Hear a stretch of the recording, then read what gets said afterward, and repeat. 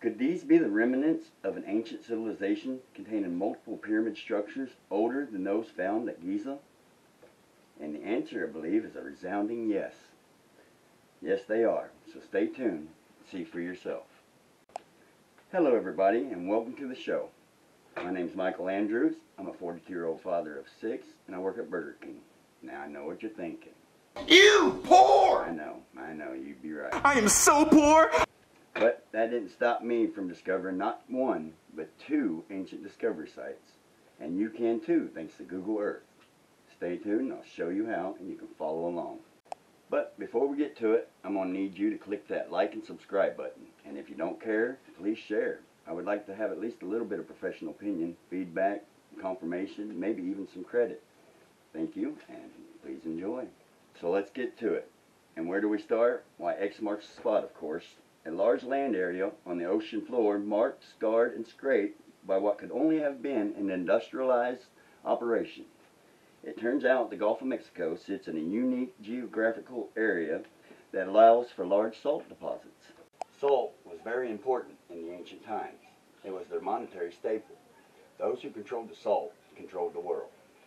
And in order to house such a large population for this endeavor, we soon discovered what I call the barracks, a large squared off area with obvious infrastructure and design, and clearly connected to what seems to be a road, which then leads to the only gap in an ancient ridgeline, where we find the first signs of what I believe will prove to be at least 7 pyramids in all, structure lining a long 24-mile avenue. And then there's a second road that leads back to an obvious site that is relatively close to X marks the spot. So let's recap, beginning this time with what I believe is multiple pyramids lining a long progression avenue. This site is also connected to what seems to be 2 roads, walls, and/or tunnels. One on the right leads to the barracks. The other on the left connects directly to the work area. And of course, X marks the spot. This is where I believe the majority of the world's ancient salt supply originated. Thus concludes my first discovery of an ancient civilization, which I like to call the Gulf of Mexican salt mining civilization.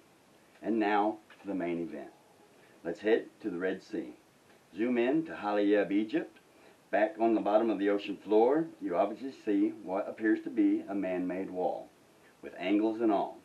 And of course, right here is what seals the deal. 3 pyramids lined up as Orion's belt, as well as 3 smaller ones in a row down here, and then 2 right here that may prove to rise over 2 miles from base to tip. Thus concludes my second discovery of an ancient civilization. I do believe that both discovery sites correlate with one another in both design and time of existence. So, a final recap. It starts with a 1,300-mile long man-made wall with angles and all, found in the Red Sea around Haliyeb, Egypt. Also seeming to appear 3 pyramid-like structures that happen to resemble Orion's belt, along with others that may align with the constellation as well. There may also be 2 super mega pyramids on the other side of the wall. Is it possible to drain the Red Sea? So what do you think? So, once again, please click that like and subscribe button and share. Share. I really appreciate it.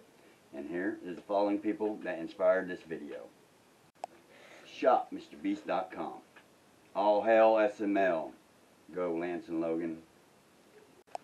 Catch Me Knuckles, Norris Nuts. Y'all the legends blowing up. I also like to watch Hannah Lee Dugan, SS Sniper Wolf, and Life with Brian. PewDiePie. Props to FGTV Duddy. Thank y'all and have a good day.